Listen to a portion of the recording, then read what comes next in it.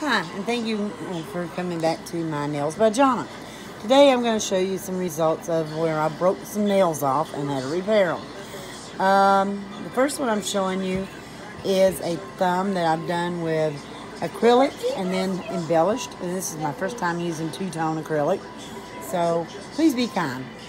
But here is the end result of it. Hope it looks good to you.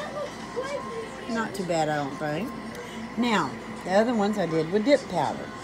And let me turn my camera around so I can get to it. This one, I don't know what the brand name was, but there it is. Don't look too bad. The other two was done with Born Pretty. As you can see, they're different colors and all. But they turned out pretty good. And yes, I know I still need to clean around my nails. I'll get to that eventually. But thank you for coming back and seeing us. And once again, if you like us, hit the like button and subscribe. Thank you for coming back to us again. Bye.